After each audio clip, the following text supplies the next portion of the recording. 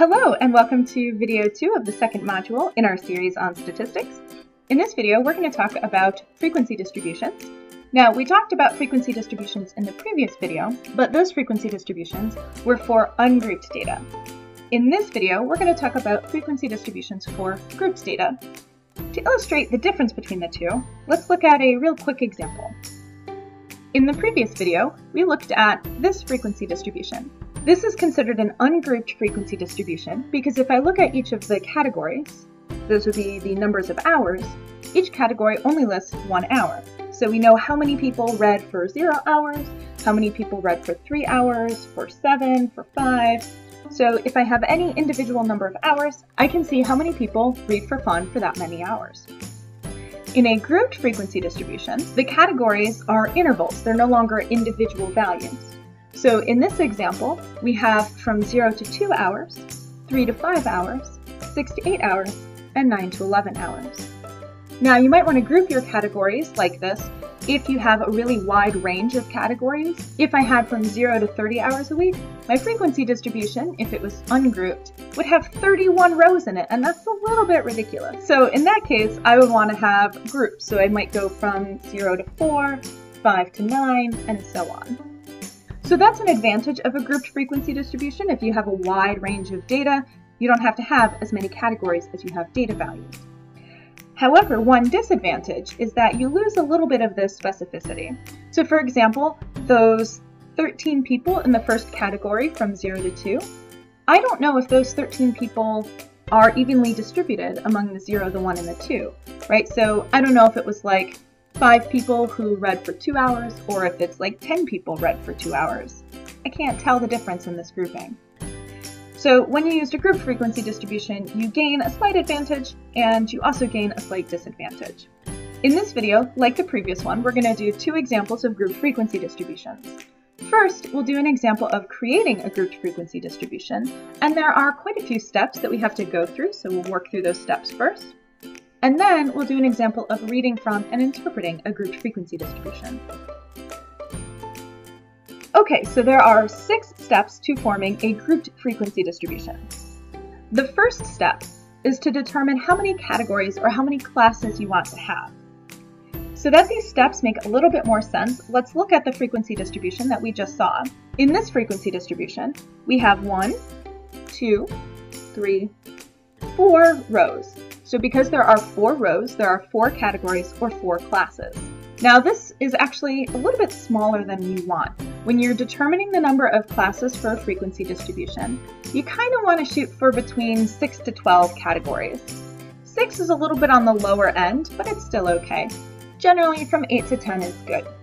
The number of classes that you're going to use is really going to depend on how widespread your data are and just generally how the values are distributed.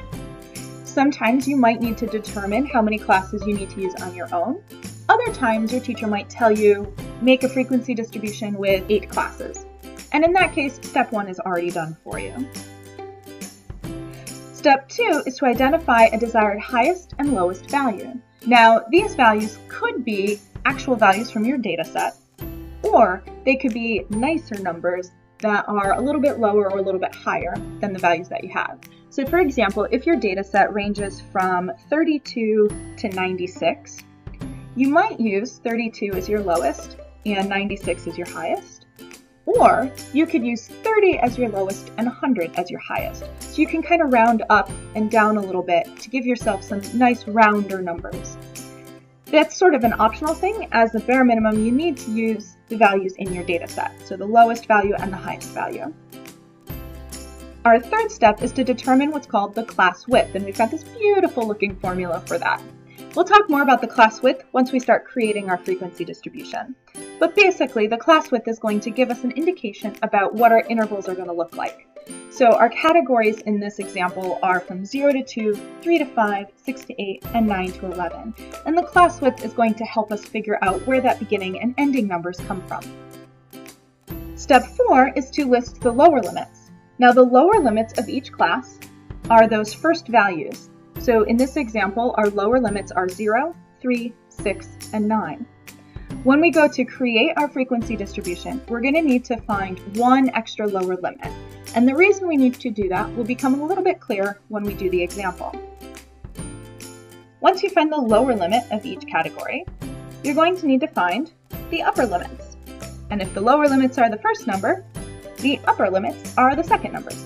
So in this case, our upper limits are 2, 5, 8, and 11. Once you've determined your upper limits, now you can go ahead and count the frequency for each value, just like we did before. So you can go through and count how many items fall within each category, or you can use the tally system that we did in the previous video. In this example, we have the years in which each community college in the SUNY system was founded. So the SUNY system is the State University of New York system, and Mohawk Valley Community College is a SUNY school. We're going to construct a frequency distribution for these data, and we've been asked to use 6 classes. Since our frequency distribution is going to be about the years in which the schools were founded, I'm going to reflect my data with just the years. I don't need to know the names of the schools for my frequency distribution. Step 1 is to figure out how many classes I want to use. Now, we've been asked to construct a frequency distribution using 6 classes, so we were told how many classes to use. So step 1 is done. Step 2 is to determine your desired highest and lowest value. To figure this out, first, I'm going to need to identify what is the lowest value in my dataset and what is the highest value in my dataset. So I scan my data and I find that 1944 is the lowest value, and the highest value is 1969. Now, if you wanted to, you can use 1944 as your lowest value and 1969 as your highest value. There is one danger to using your highest value as your desired highest value, and that is you might have one extra class when you create your frequency distribution. Now, there's nothing wrong with using 1944 and 1969. However, I want to use slightly nicer numbers. I don't want to start on a 44. I want to start on a nice round number like 1940. Now, when you're picking your desired lowest number, you want a value that's going to be lower than the lowest value in your data set. So I can't use 1945 because then my intervals are not going to include the 1944. So I'm going to opt to use 1940 instead of 1944. Similarly, when you're picking a highest value for your data set, you want to pick something that's a little bit higher than your highest value. In this case, my highest value is 1969, so I'm going to use a nice value like 1970. Step 3 is to determine the class width. In order to find the class width, you're going to need your answers from steps 1 and 2, so that's why I've got them on the screen here. The formula for class width is to take the highest number and subtract the lowest number, and then to divide by the number of classes. If your answer winds up being a decimal value, it's recommended that you round your answer up. So if I got something like 4.9, I would round that to 5.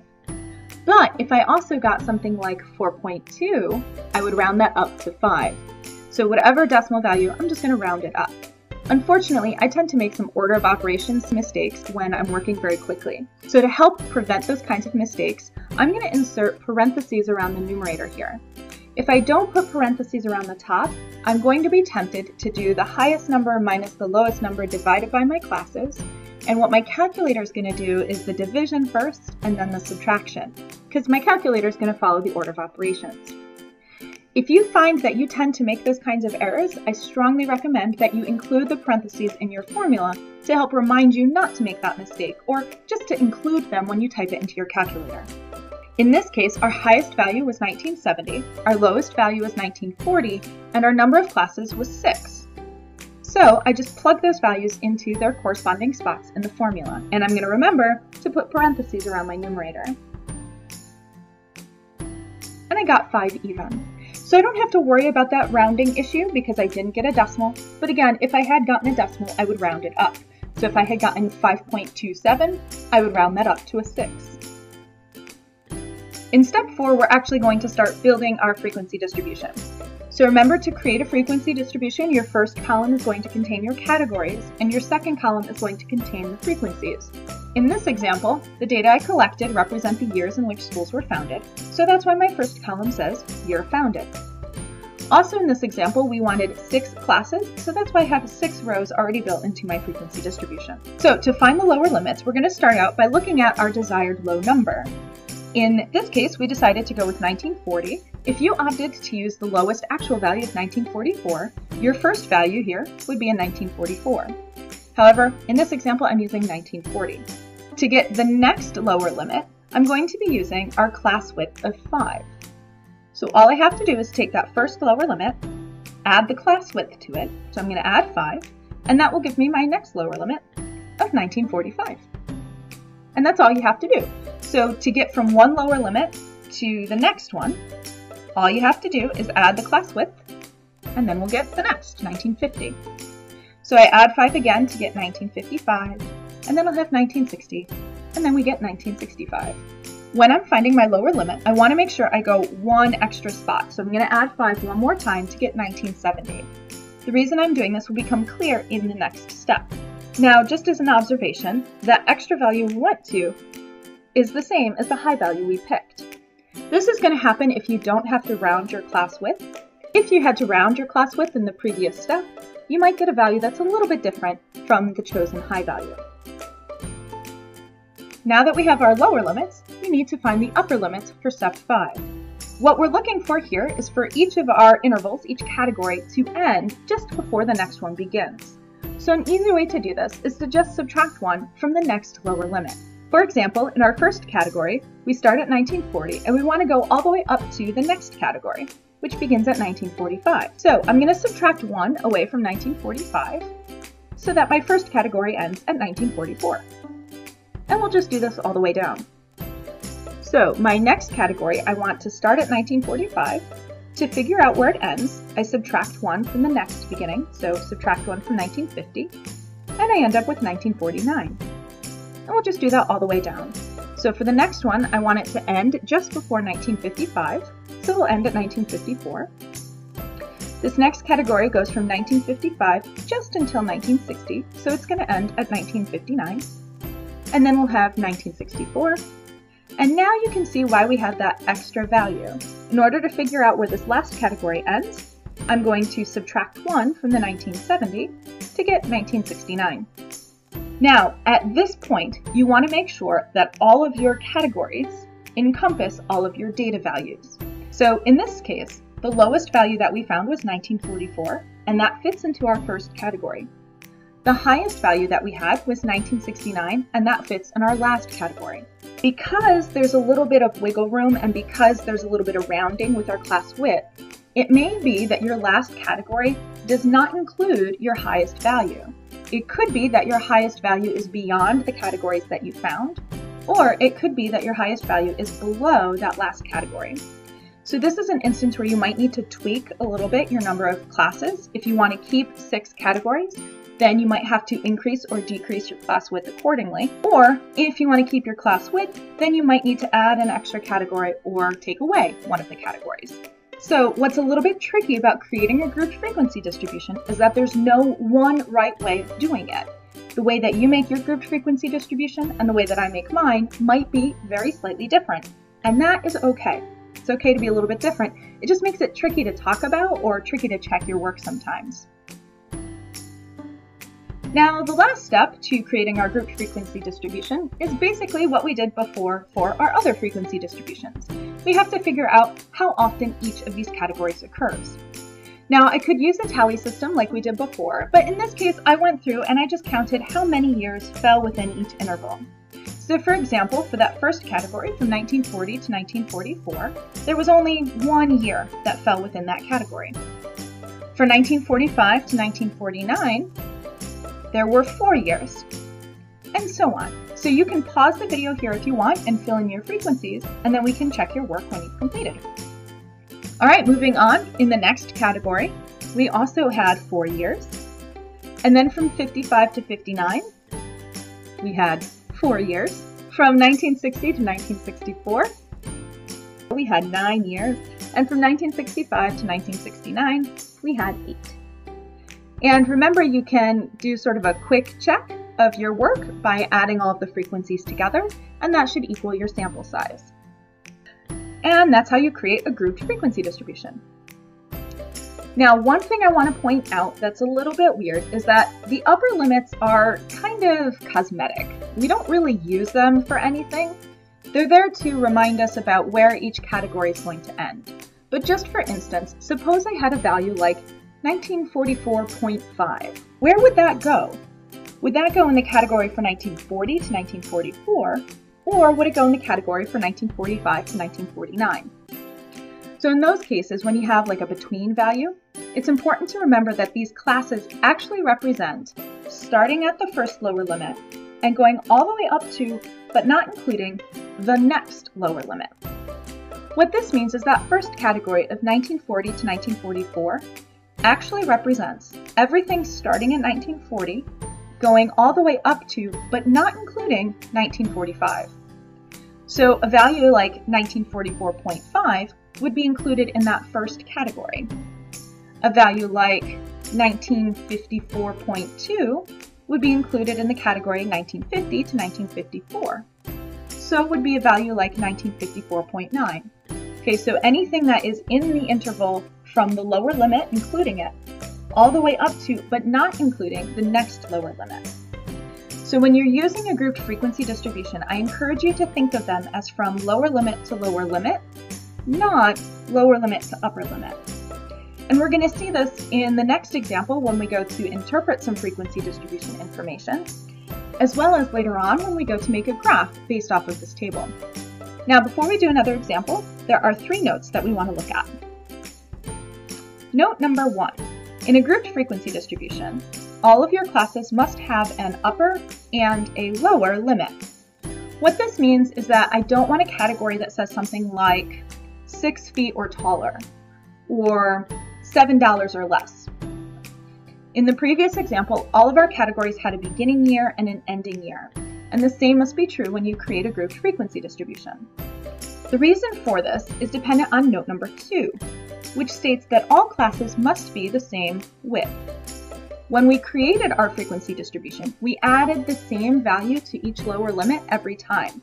We want all of our classes to have the same width so that all of our grouping is consistent.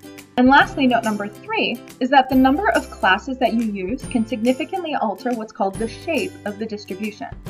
In video 4, we're going to talk in more detail about what that means, the shape of a distribution, but just know that how many classes you use can influence the way that your data is going to look. With this in mind, let's do an example of interpreting a grouped frequency distribution. The frequency distribution to the right displays the ages of inmates incarcerated in the Oneida County Correctional Facility as of June 11, 2016. We're going to use this frequency distribution to answer the following questions. Question number 1. Which age group has the smallest frequency? Notice in this question, they're asking us for an age group based on the frequency. So the place I'm going to look first is to find the smallest frequency. Going down the frequency column, the smallest number there is the number 4. Now, it didn't ask us what is the smallest frequency, it asked us about an age group, so I'm going to report an answer of the age group. In this case, there were only 4 people between the ages of 66 and 70. So the age group with the smallest frequency is 66 to 70 years old. Please note that since these categories represent ages, I do want to make sure that I label my answer with years old. The second question is, how many classes are there? Remember that classes represent categories. So this question is asking us how many different age groups are there? So I'm going to count up the number of rows to figure out the number of classes. And it looks like there are 11. So we have 11 classes in this example.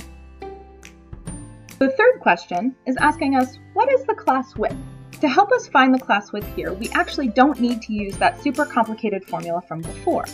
Instead, I'm going to think about step 4 when we created our previous frequency distribution.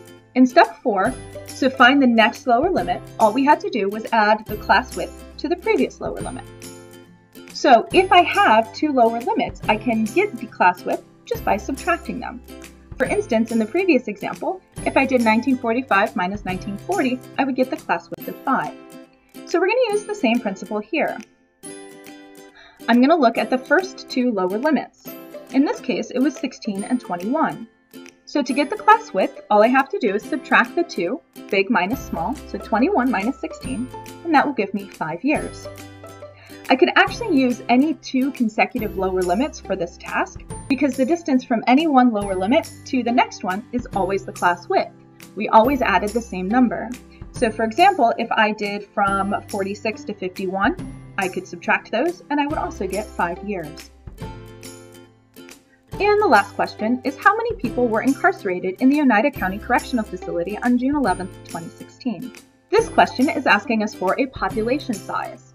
In the previous video, we saw that we could find the sample size or the population size by adding together all of the frequencies. So that's what we're going to do here. We're going to add together all the frequencies in this column. So it's probably easiest to use a calculator to do this. And when I used my calculator, I wound up with 494 people. So I recommend that you pause the video and check this on your own to make sure that I did my arithmetic correctly. Also notice that I have labeled my answer with people here. You could also have said 494 inmates. So we always want to be labeling our numbers so that we know what those values represent. And before we end this video, just one quick comment about the class width. There were 2 different ways that we found the class width, and the formula or the method that you're going to use depends on what it is you're trying to do. When we were creating a frequency distribution, we had to use our desired highest value, our desired lowest value, and the number of classes, and then round our answer up if we got a decimal. When we were reading from a frequency distribution, we used a much simpler method, and we just subtracted the first 2 lower limits. And that concludes our video about grouped frequency distributions. In the next video, we're going to talk about a variation on a frequency distribution that you can make for either a grouped or an ungrouped frequency distribution, and these are called relative frequency distributions. A relative frequency distribution is useful when you want to know things in terms of percents or ratios rather than in strict amounts. So if you're interested in watching that video, click the arrow on the right. Once again, thanks for watching and have a fabulous day.